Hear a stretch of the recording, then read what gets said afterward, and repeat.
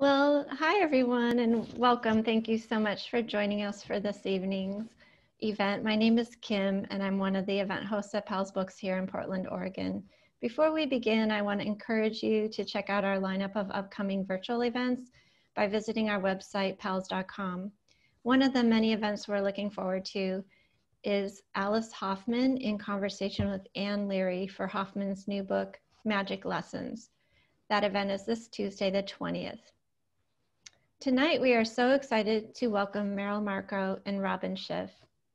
Markoe was the head writer for the original The David Letterman Show, the live NBC morning show, which was recognized with a Daytime Emmy Award. She shared in 3 Primetime Emmy Awards for Outstanding Writing for a Variety Series for her work on Late Night with David Letterman. She engineered most of the original concepts and architecture for the groundbreaking late night talk show and created the segment Stupid Pet Tricks, as well as Stupid Human Tricks and Viewer Mail. Many of the ideas behind the remote segments outside the studio came from Markoe, who also won a Writers Guild Award for her writing and performing work on HBO's Not Necessarily the News. She's also written for television shows such as Newhart, Sex and the City, and Moonlighting. Markoe has written for many periodicals, including Rolling Stone, Time, New York Woman, New Woman, U.S. News and World Report, Us, People, Esquire, New York Times, and LA Times. She is author of 4 books of essays and 4 novels. Most recently, her cartoons have appeared in The New Yorker. Markoe's new book, We Saw Scenery, is the comedy writer's first ever graphic memoir. Markoe unearths her treasured diaries, long kept under lock and key, to illustrate the hilarious story of her preteen and teen years and how she came to realize that her secret power was her humor. We Saw Scenery is a laugh-out-loud story of a girl growing up, told from the perspective of the woman she became, and speaking to all who wanted to understand themselves in the midst of their own maturing. Joining Markoe in conversation this evening is Robin Schiff. Schiff has numerous television credits and most recently worked on the new Darren Star series, Emily in Paris. She's best known for writing and producing Rami and Michelle's high school reunion, which she is currently adapting as a musical for the stage.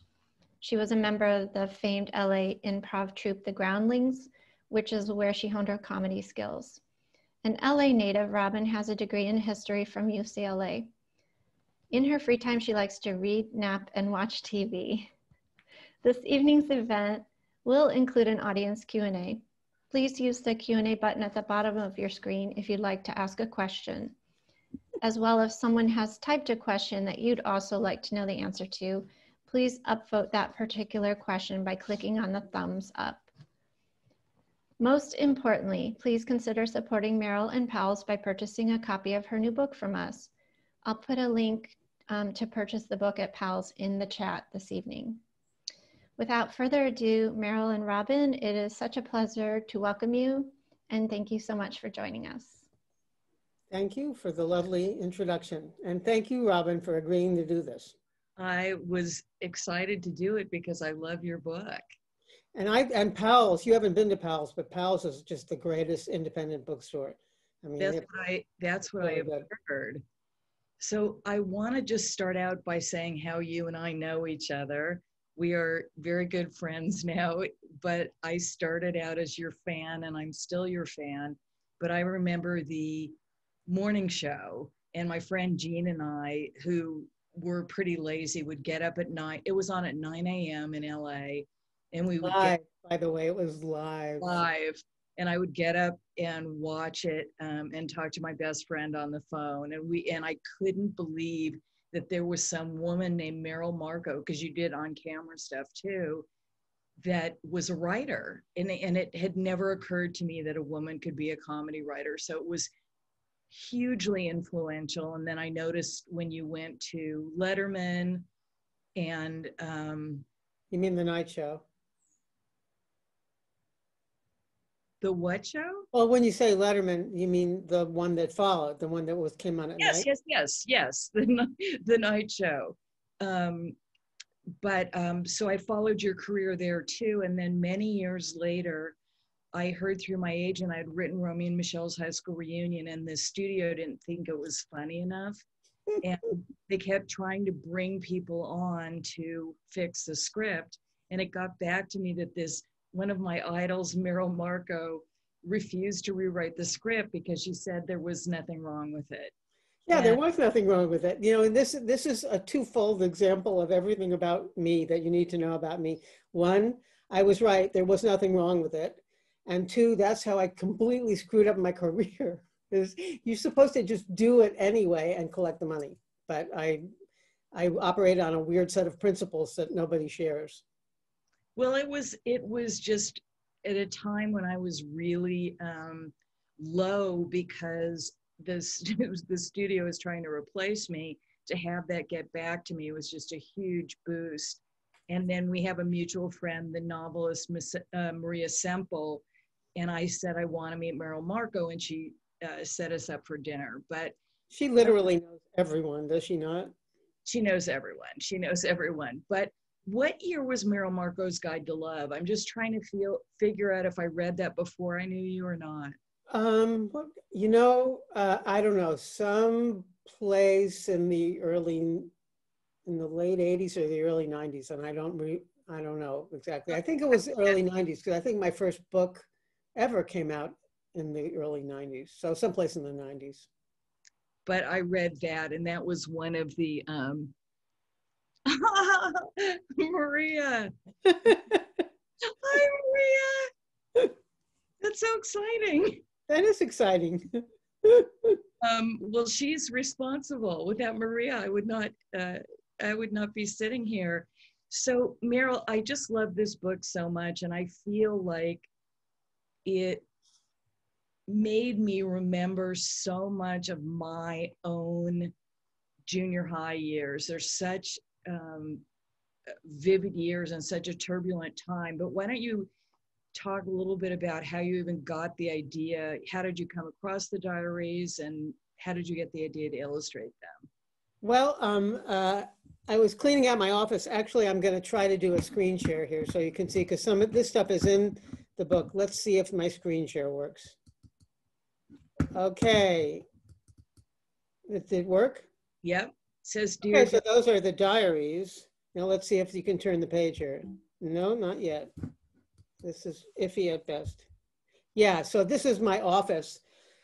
I save a lot of crap because I'm a writer, and every time I see anything that I think is funny, I feel I should save it in case I ever need it to write about it.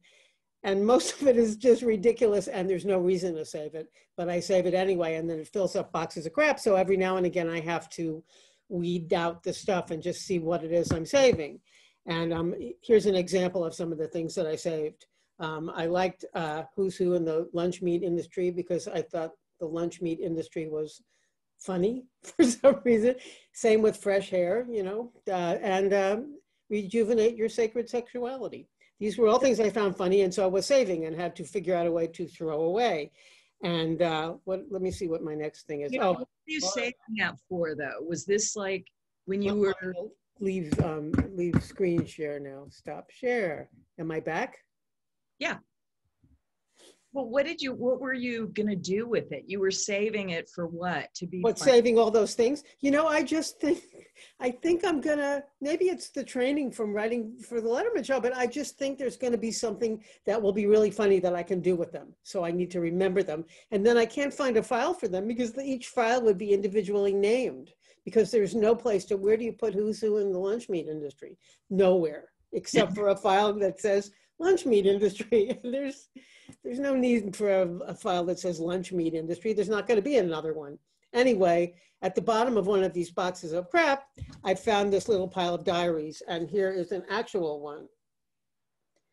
So you literally had the diary that said "Dear Diary" with a lock and key, man. Yeah, and that was the thing that made me laugh, is it had a lock and a key, because the person who wrote the stuff in here was about 10, 11. And I'm just wondering, what was I writing that was so valuable that you had to protect it that way? Because I'm not writing anything nearly that important now. So I thought, well, I should sit down and read these as though they were an important piece of literature and just see if that's anything. So I started doing that, and now I'm going to go back to screen share again.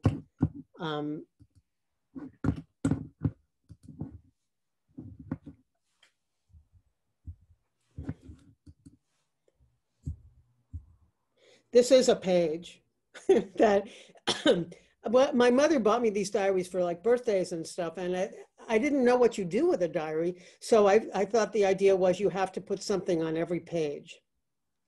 So oftentimes I forgot to do any entries at all, and then I go back, and I think that's what these were, is I went back and added something because I didn't like there to be any blank pages.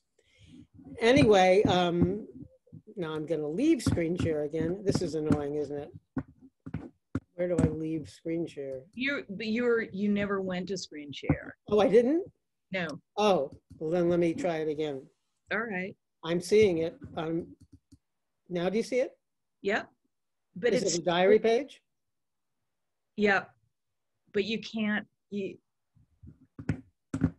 can't see it? Yeah, that's better. Yeah. Okay, I'm stopping it now. It says, I forgot what happened today. Right. And it says, I also forgot what happened today.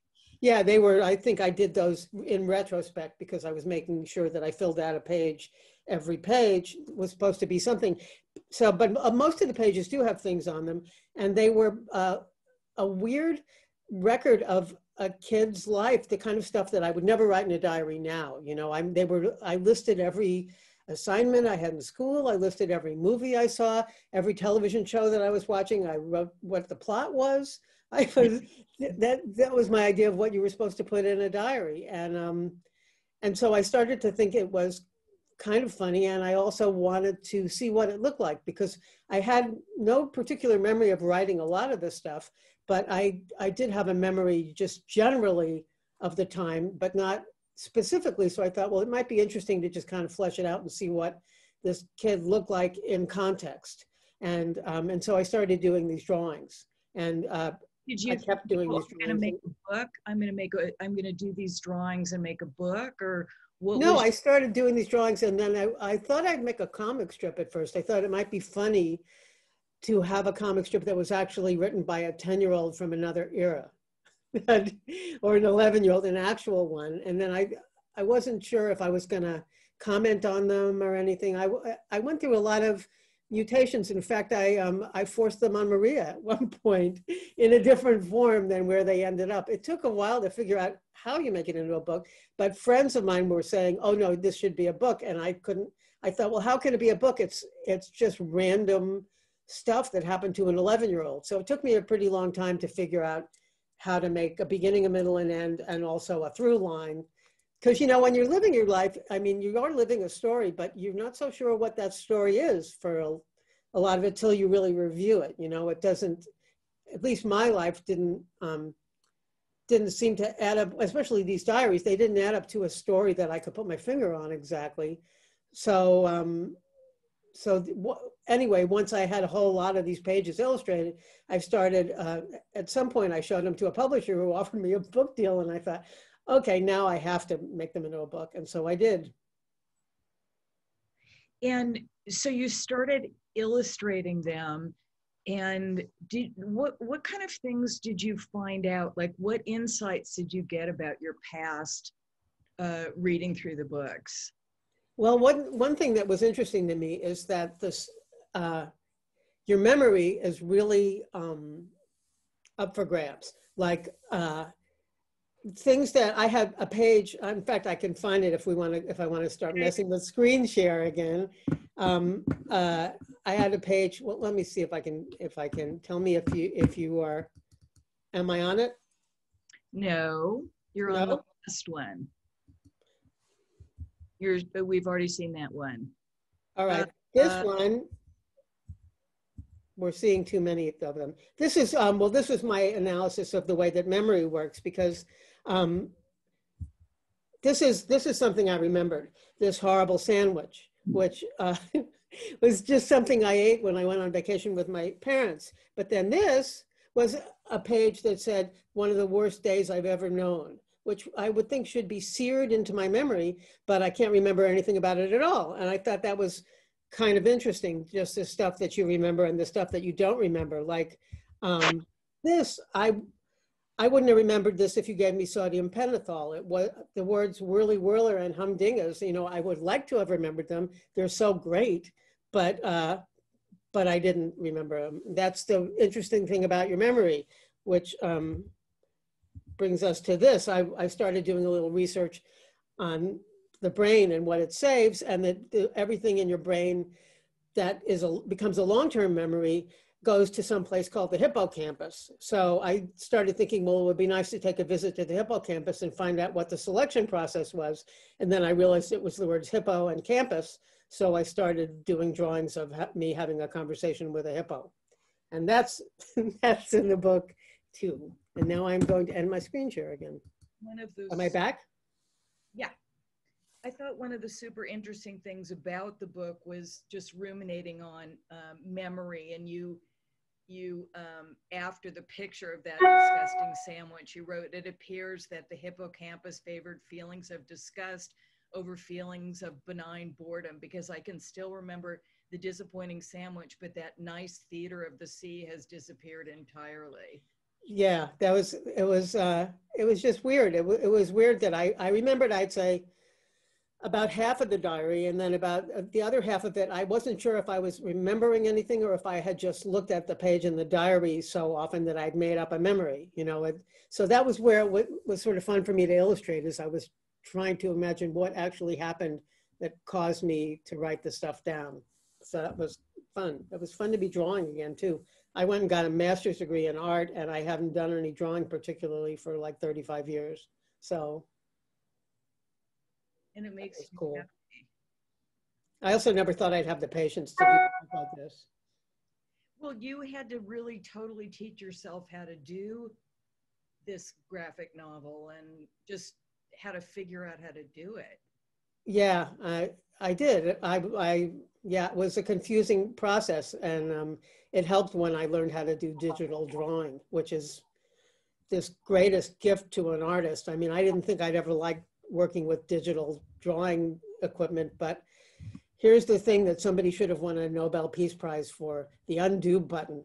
Like if you're doing artwork and you're drawing on paper, every time you screw up, you have to throw the thing out and start over, or, I mean, you can't really erase the mistakes you made if you've inked it.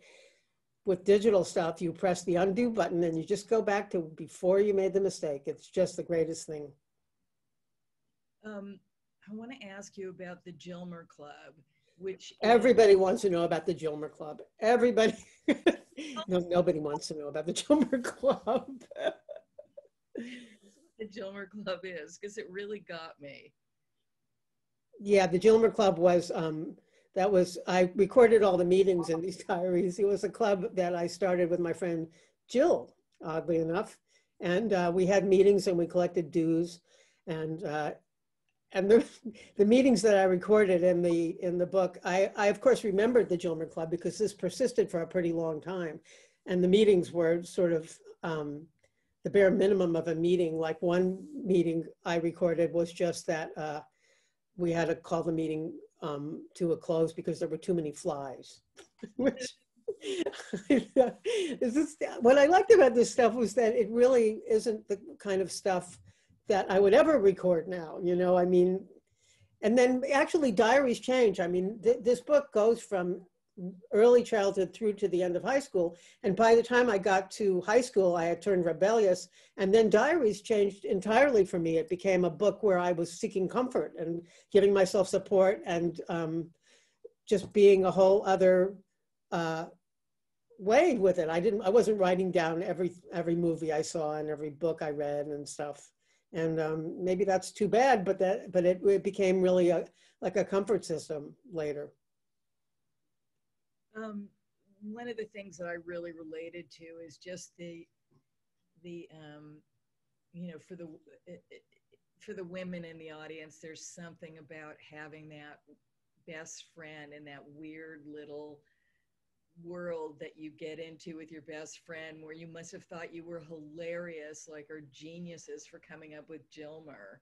we were laughing all the time at that club. There was basically no club. It was, we were collecting dues, and then, and we were laughing, and then we would, there was snack time. We ate a lot of snacks. That was pretty much, but we were very proud that it was a club. Now, did you do the I want to talk about the psychiatrist clinic. Right, I can do a screen share on that if I can figure out where I put it. Let me see. Nope, this is me, while we're on it, this is me imagining whether or not me at the other age would have thought I was cool or not. And I'm imagining that we wouldn't have gotten along very well at all. Did you see anything in the kid that still like, did you get triggered at all by behavior of the kid? Yeah, the kid was really naive and clueless. This is what she was. I started writing myself into panels with the kid and having a talk with her. For instance, when I was in the beginning of these diaries, I was very, very much in love with a guy who was in my 4th grade class, and I was in love with him all the way to 6th grade. And when he saw me, he used to do a Nazi salute, and I didn't see that as an insult. I'm Jewish, and I don't know how I could have been so clueless as to not associate a Nazi salute with any kind of an insult at all. I thought it was the guy finding a way to get my attention, and that he was paying attention to me. And that was when I started writing myself into the panel to have a talk with her and just go, wait a minute, what? You did what? So there's a lot of panels in here where I am talking to myself in 2 different ages. But this thing you're looking at was, by 8th grade, I had decided to just play the comedy card pretty hard. And I was, you know how little boys will imitate a superhero? I was imitating Lucy from Peanuts, and I put up a psychiatric stand. This I thought was a good way to meet boys, is that you would just put up the psychiatric stand and I would give them Rorschach tests. And then no matter what they said, I would tell them that they had mental problems. That was my idea, because I was getting my flirtation ideas from Mad Magazine, which was my most influential reading at the time. And I'm getting off of the share now. So that was the Perko. Perko, by the way, was like Jomer.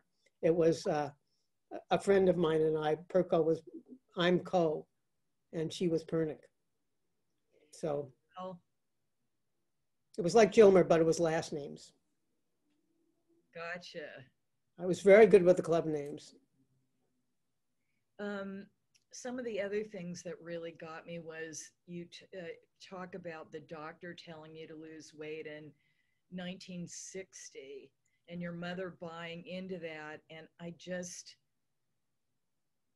wanted to, just because I also, you know, how much time we all spend thinking about our weight, and that it just really got me that a doctor would bring that up, and you know, you were a little kid. You know, there was, I limited the content of this book to stuff I recorded, because I just thought, okay, this is stuff that was documented, therefore it can be proven to be true on some level. I didn't just go with normal memories, but I remember from that same period, dentists were not using Novocaine on me, if you can believe that. Did you ever have that happen? Me? Yeah. No, but my dad was an orthodontist, and he used to like be really mean to kids. He was like a children's dentist and then an orthodontist, and he was not very patient or nice with kids. But no, he did give my dad. But yeah, this doctor told me I was overweight, and that was the point at which I wasn't very much overweight. I was maybe 15 pounds overweight, 10 pounds. But at that point, I went on a diet. I was about 10, I'd say, and maybe I got off it last week for a little while. But it just totally ruins everything. I got one of those little calorie books that they sell at the supermarket checkout, and you look it up to see what calories are. You're told you shouldn't go over 900 calories. And I looked it up, and a cookie was like 4 million, and a grapefruit was like 40. And you just realize, oh, so I'm never, ever allowed to ever eat another cookie. It was One of those moments, a depressing moment. So you also talk about other boys. You sort of mock yourself later on and you say, I wish I could report that I'd given up on human boys, but when my Nazi boyfriend was assigned to a different school, he was quickly replaced by Bobby, another boy who fit my meticulous relationship requirements of showing no particular interest. So as your friend, I'm concerned about you. Is this a pattern that you've had to wrestle with? Yeah, it was a pattern. It was, yeah, I never had boyfriends, but I had imaginary boyfriends. I was always in love with these guys, and I didn't require any evidence in terms of behavior to continue to fuel my love. Like, you know, if I couldn't be turned off by Hitler remarks, I could be turned off by nothing. But I'd say once I decided that I was in love with you, I was just plain old going to stay in love with you, and nothing could deter my ardor. One of the things that I really related to about this book is just how much you were into pop culture. And I watched a ton of TV in my youth. You know, I did some reading too, but I was mostly reading Nancy Drew books and Mad Magazine. I wasn't doing any. I keep reading about authors who are reading, you know, Jane Austen and all kinds of semi-sophisticated things. I would go to the newsstand and pore over Mad Magazine starting at about age 11 and read it and reread it. But yeah, I watched so much TV. I had the schedule memorized. Did you do that? What? The schedule memorized for TV? I would have it memorized, or I would like take the TV guide and mark stuff that I knew I wanted to watch. The TV guide was like a real book. I actually had a scene early on, a flashback in Romy and Michelle, where they were going through and highlighting the TV shows that they wanted to watch that week. And I used to send away for old TV guides to remind me of, you know, what people were watching. And you know what? I just was looking through a TV guide because I'm going to do somebody's podcast who analyzes TV guides from various periods. Did you know they used to list the writers of shows in TV guide? Nope, I did not know that. At some point in the 60s, they would say Hawaiian Five-0, written this week by Jack Laird and Bill. Wow. You know, how amazing is that? That sounds like a big mistake. Well, they were honoring writers. They thought writers meant something at that point. So you say at some point by now pop culture had become the glue that held my life together. And this was in reference to all the kids shows. Do you Oh, yeah. true about you now? What's your relationship with pop culture like now? I try to stay on top of it. I usually ask you what you're watching and then I write it down. I try to stay on top of the stuff that's any good, but I mean, as we all know, there's so many things now to watch that you barely get to a fraction of it. I still like it. I still really like it. I actually feel like a show that you're crazy about is Pen 15. Yeah, I love Pen 15. I think that is a magic trick. I've never seen anyone do. Those two 35-year-old women, or however old they are, playing 13 in a cast full of 13-year-olds. That's a real magic trick, and they do a great job.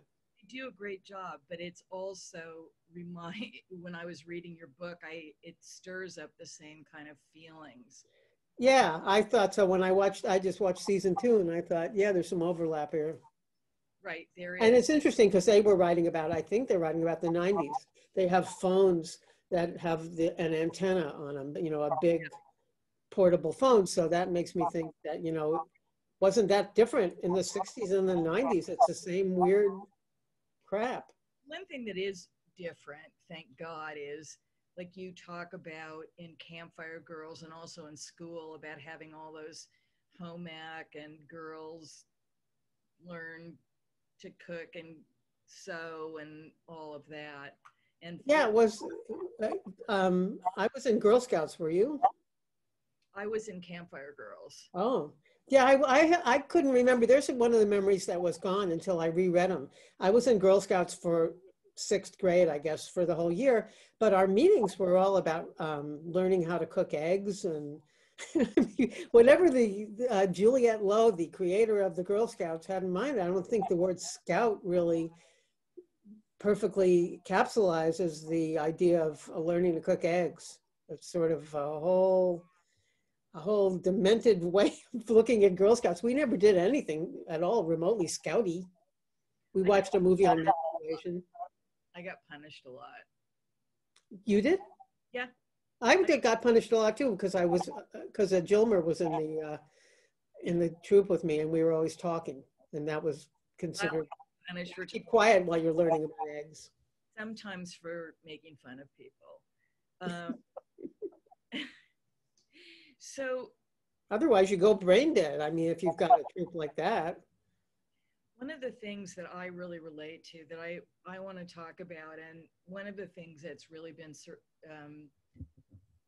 helping me survive during the pandemic, is to tap into my creativity. And I want to just talk about, well, let's just first talk about your relationship to humor and when you started realizing that you could be funny. And I've always been like that. Have you? I mean, I really, honestly, I was always playing that card, but I started playing it harder and harder as I got older. Comedy was always the thing that I loved most, ahead of everything. And then when I decided I was going to try to write, I never considered writing any other kind of content. I mean, it was just what came naturally. I think that when you're a certain age, and I'm thinking that age when you start defining yourself is about puberty, maybe 12, 11. Before that, yeah, I mean, certainly in my diaries, I was nobody. And then I started turning into a smartass. And I think it's because you play the hand you're dealt, kind of like if you are the prettiest girl in the class, you find that has a certain kind of power, and you start to use it where you can to get power. And in my case, I realized that I can make people laugh. So that was a cool thing to be able to do. And also I loved it. I started buying comedy books and I watched, I was watching sitcoms, and they were never very funny, but I guess I was pretending they were funny. Those sitcoms from the 60s and 70s, that stuff wasn't too funny. There was funnier stuff on like albums. I like that Mel Brooks album, The 2,000-Year-Old Man. And yeah, that was great. Yeah, stuff like that was very inspiring to me. We all listened to Bill Cosby when we were little. And yeah, all of our heroes from that period turned out to be schlemiels, horrible people. I mean, Woody Allen. I was so into Woody Allen. I know. All right, we're gonna not go down this. No. What we do at dinner, when we're having dinner, we start going down a rabbit hole and pull ourselves out. But you say something interesting in your book. You say rethinking the world is in comedy was like a magic trick where I was in control. I could turn something I didn't like into something I liked a lot. It was like an escape tunnel. Yeah, I have a screen share of that. Let's see if I can do it.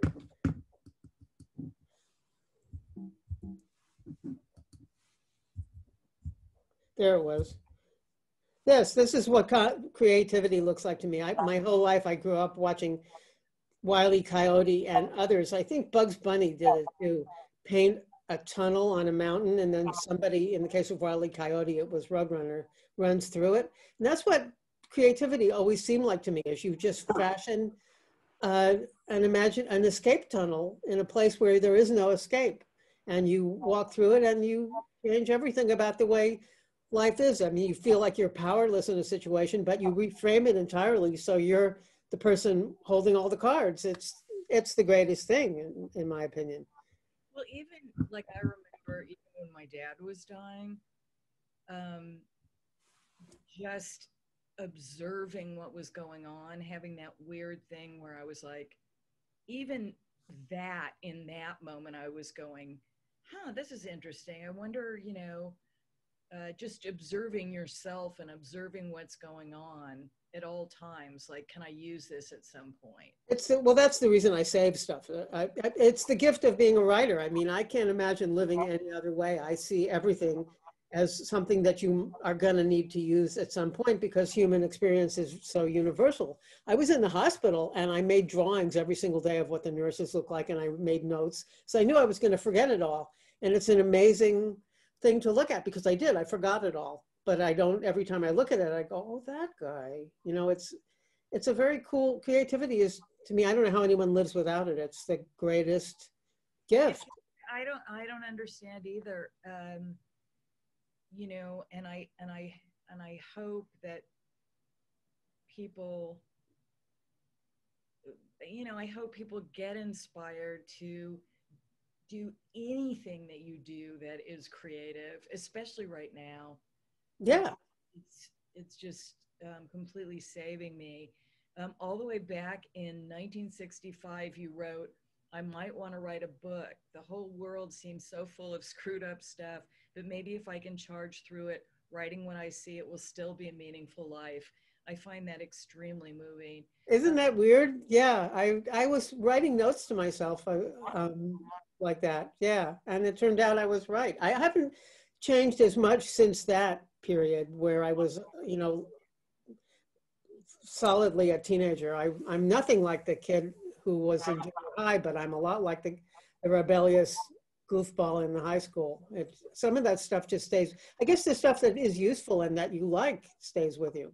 You make some decisions about who you are at that point, which, and I always liked that. It didn't help me get along with my parents, but, you know, yeah, I'm still happy I do that. I'm going to open this up to questions if anybody has any questions. Let's see what the chat says. We saw scenery. Hi.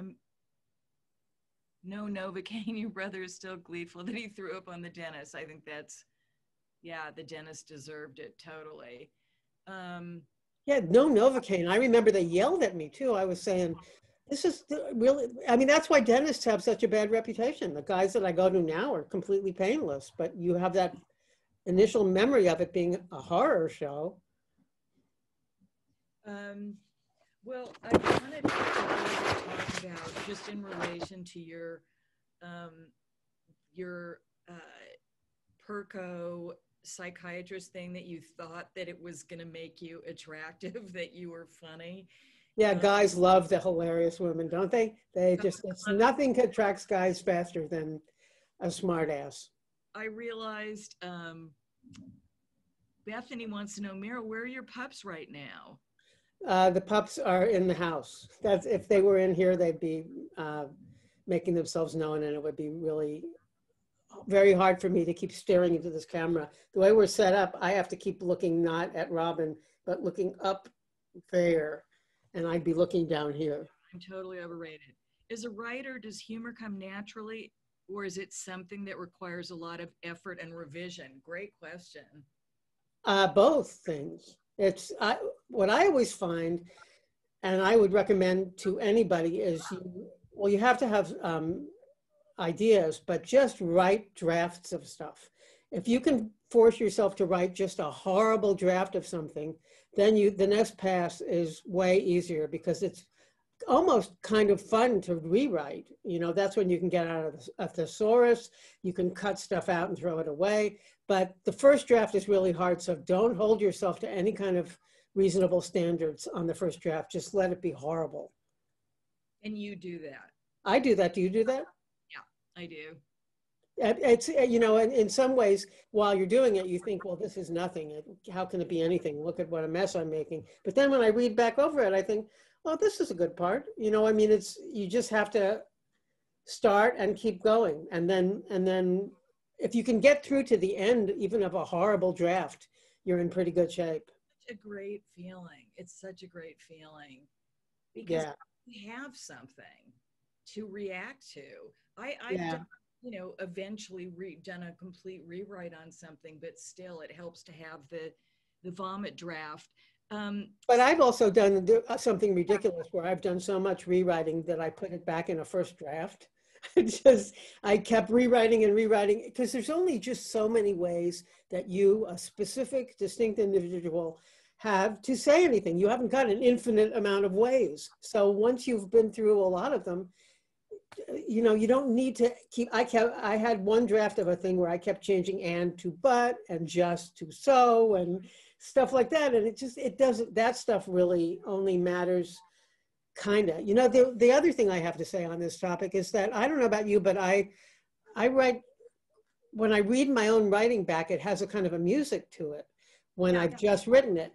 And it reads kind of like, and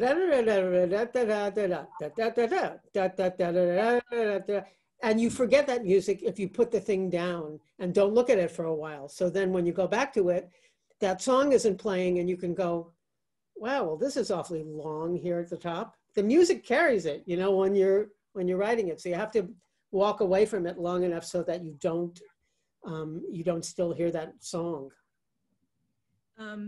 Question for you from John. Speaking of parents, what advice would your adult self give to your parents on parenting you? To have a sense of humor. That would be all that was required. I think there are only two things. I've never had kids. I didn't have kids because my mother looked like she hated it. And it was a revelation to me later in life to see that some people really enjoy having kids. It just looked like a terrible burden to both of my parents that they had to tolerate. But when I look back on it, it seems to me that there was only two things I required to get along with them. One, reinforcement, to occasionally go, hey, good job. And the other would be to understand that you're a transitional human being and to have a sense of humor about it. I mean, my parents had no sense of humor about anything, any flaws that I had. Everything was critical, and it's a stupid way to be, you know. To this day, I don't think they were right. It caused a needless hostility for no reason because I was wearing the wrong shoes. You know, let your kid wear the wrong shoes. So what? You know. Where did your sense of humor come from, do you think?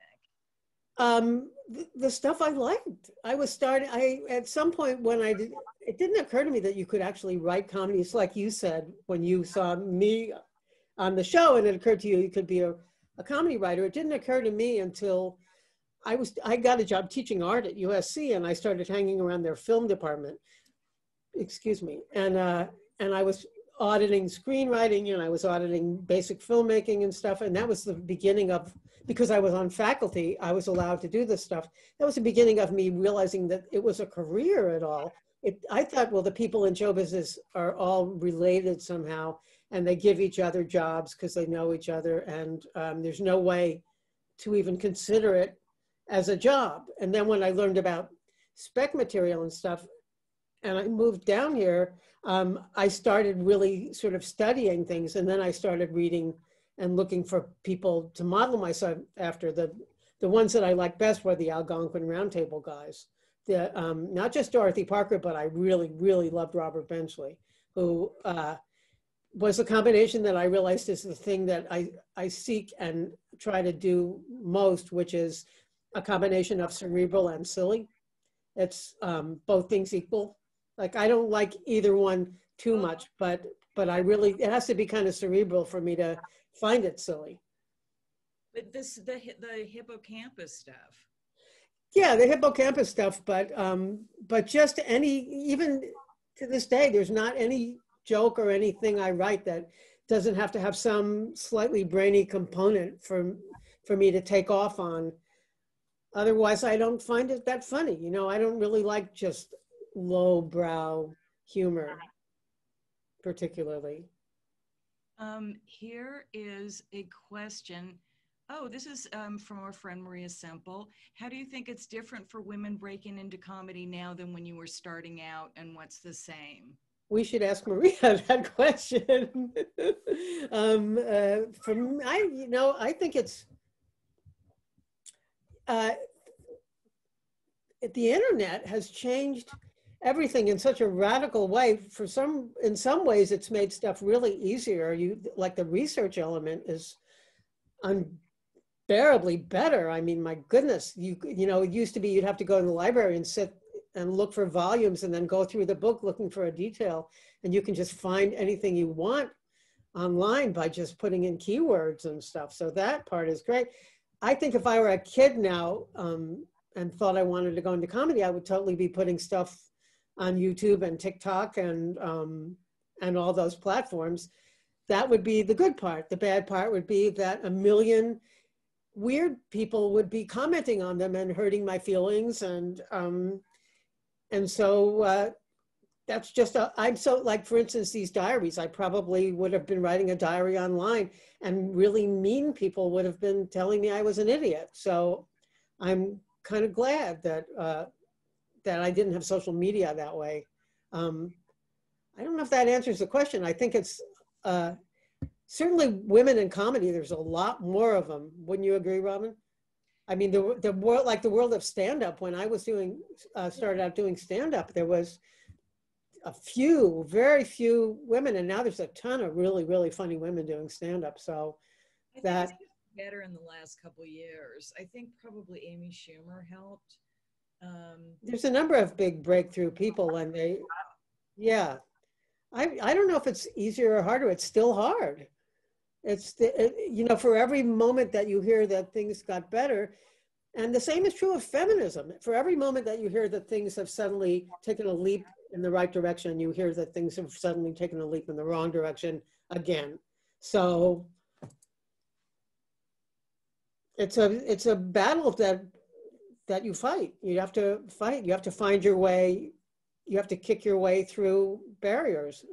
Women are not really equal in this society. Let's face it. You know, there's a lot more discussion of it, but there was a lot of discussion of it when I was in college, and it all rolled backwards. Somebody just wanted to know, when you sketch and take notes now, like when you were in the hospital, do you do that on paper or digitally, Moleskine or iPad? I think now I would do iPad, but I was doing it on paper when I was in the hospital, because I hadn't learned how to get, I hadn't bought the iPad and didn't learn how to do Procreate yet, which is the name of the program I've been using. And there may be a better program, but it certainly is, that one's a great one. It's very fun. The Apple Pencil changed everything. That's a genius invention. Meg Wolitzer wants to know, do you read a lot when you're writing, and if so, what? Meg Wolitzer, wow, we have a fancy audience. Do I read a lot when I'm writing? Sometimes I do and sometimes I don't. It depends on how manic I am about the writing. Like sometimes I get into crazy times where I can't stop working, and I just work and work and work and work and work. And if I don't have a glass of wine or something, I can't turn it off. I'm just in overdrive. I get up early and I stay up late. And sometimes it's a struggle. And then in those times, sometimes I read, and actually it can be undermining, because I read stuff that I think is really, really good. And then I think, well, they're so much better than I am. What am I even trying to do anything for? So it depends. It's not the best time to be reading, really, I don't think, when you're writing. What do you think, Robin? You're writing right now. I'm writing. I really watch just like crappy TV, or if I read, I don't tend to read literary novels. I just... You do read some literary novels, though. You've purchased some for me recently. I did? Mm-hmm. You bought me Sally Rooney. Oh, that's right. Yeah. You bought me the one where some kid was on fire. I forget the name of it. It's a really nice graphic for the cover. Yeah. Nothing to see here. Yeah. Yeah. And you bought me Meg Wolitzer's book and Maria Semple's book. Why not give them a plug? Do you still write first thing in the morning before the caffeine kicks in? No, I write while the caffeine is kicking in, but I do write first thing in the morning. I think that was a very smart innovation that I learned from Mr. Andy Preboy, with whom I live. It's because, here's my assessment of why it's a good time, for me anyway, is you're, you know, the right brain and the left brain, which is an oversimplification of the way the brain really is. A real brain scientist will tell you it's not the case, but theoretically, the right brain is intuitive and the left brain is kind of math and homework and organizational skills. And the left brain has all that critical voice on it, I've found. And I think it comes to life slower than the right brain. I wake up with my right brain going, but my left brain doesn't kick in until about 11 or 12 in the afternoon. when it starts to say, what are you doing? This is horrible. It doesn't do that until later in the day. So early in the day, I get hours off where I can actually reinforce myself. And that's why I do it early in the morning. This is from Arturo, and we'll take one after Arturo. I really love your comment about not being able to really remember what you felt during your childhood. How would you guide someone who would like to explore their own childhood in their own work? And you didn't, and I assume he didn't keep any writings. That's the weird thing, is that I wrote down everything. So that was what I made this book, is only stuff I wrote down, because your memories are sketchy. You don't, and I've also been told that I'm guessing from the way that question is phrased, that there's memories missing. And I was told that that has something to do with childhood depression. I'm missing big chunks of it too. And I think it was particularly depressing periods, although, some people everybody's memory is different. How would you do it? I would just say, start writing. Writing, but I would do. I would recommend Lynda Barry's book, What It Is. And Yeah. she has a couple books about writing and creativity. And she has suggestions and exercises in these books that will tap you into childhood memories. So yeah, What It Is it's a gorgeous book too. Yeah. It's about creating images. But I would just start keeping a journal and start asking yourself what happened. Start that way. Last question, which artists or cartoonists are the most influential for the style of your current work? Well, weirdly, my current work looks like my work. It turns out that I went to 6 years of art school, and it turns out I have a style of drawing, and I'm stuck with it. It's kind of like handwriting. You know how you can't really redo your handwriting? It keeps coming back to where you are. I mean, I can do it. I can do different levels of realism and stuff, but I have a signature way that I draw, and it was too much work to try to redo it. So my drawings kind of look like my drawings, but the artists that I really, really admire, I love Roz Chast. I like Mimi Pond. I like Daniel Clowes a lot. His drawings are sort of mind-bogglingly detailed. He crystallizes facial expressions that I've actually stood in the mirror and tried to make him to see what he's trying to convey. They're so specific. He can really draw. Those are the three that come to mind. And Crumb, but I mean, Crumb is so, I don't like Crumb's content nearly as much as I like Roz and Mimi and Lynda Barry. Lynda Barry was inspiring in just how brutally frank she is. And then Robin and I both took a workshop from her once. We did. I highly recommend it. I just want to read this one thing because I relate. From Carrie, I asked other friends who were young with me and found that it takes 3 of us to remember one event. But that is definitely another thing you can do, is just get together with your friends and see if memories come back, if you know people from your childhood. That's interesting. 3, so you get a group consensus on what happened. Well, that's true, though. It's different for each person. That would be a great way to well, that's sort of like writing in a writer's room on television, as you get all the different perspectives and you make a picture. But the thing that was funny to me about these diaries was just that they were just matter of fact. So I thought the way I'm going to do the book is just accept that they're true and see if I can visualize them. And because why would I have written them down if they weren't true? And they didn't seem untrue. They were just, so that's funny, 3 people to make a memory. I'll have to think about that. That's a family memory quorum. Great. Well, I really love this book. I highly recommend it for anybody who wants to remember that time in their own lives, in addition to this kind of beautiful journey that you go on to the discovering your creativity kind of as your survival mechanism. And I found that very moving. Well, thank you. I really appreciate that, that you said nice things. That makes me feel really good. I met him, Dave. I met him. Oh. Thank you so much. Thank you everyone for joining us this evening. Please consider purchasing a copy of We Saw Scenery at Powell's Books and pals.com. We really look forward to seeing you at one of our events again soon. Merrill and Robin, thank you so much. We're really grateful to you both. Well, thank you, Kim. Have a good evening. Thank you.